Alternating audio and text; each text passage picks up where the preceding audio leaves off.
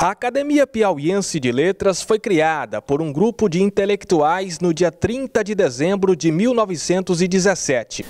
A ideia inicial era organizar em Teresina um grêmio literário, tendo por fim o desenvolvimento da literatura piauiense. Em 2017, a instituição completou 100 anos.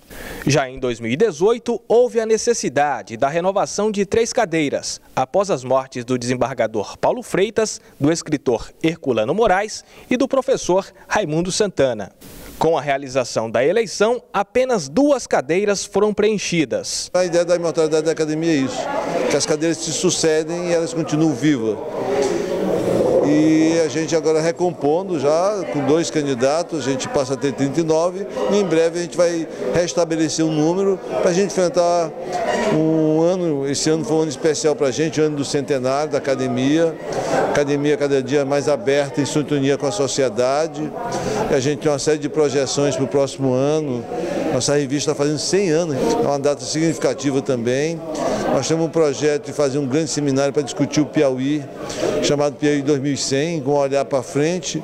A comissão eleitoral foi presidida pelo professor Fonseca Neto, tendo como membros Magno Pires, Reginaldo Miranda, Elmar Carvalho e Dilson Lages. Estavam em concorrência 3 vagas, a 18, a 24 e a 32.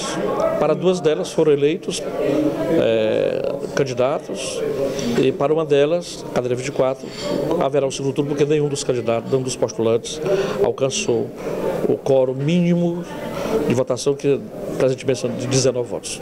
Com o processo eleitoral foram ocupadas as cadeiras 18 e 32. O médico José Itamar Abreu Costa foi um dos eleitos. Ele vai ocupar a cadeira de número 18, que pertencia ao escritor Herculano Moraes. É um sonho realizado, né?